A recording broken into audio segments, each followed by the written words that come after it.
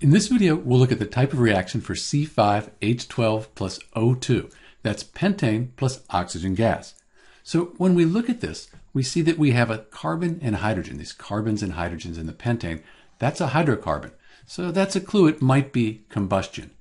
Then we see oxygen gas. We have carbon dioxide and water. So when I see oxygen gas and then this carbon dioxide and water here, I'm thinking combustion because that's the general pattern for a combustion reaction.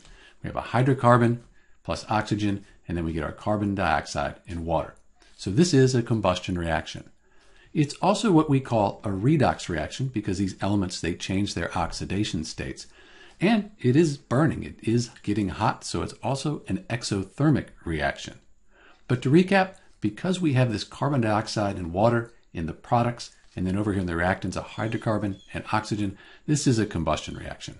And this is Dr. B. Thanks for watching. What's that bird doing?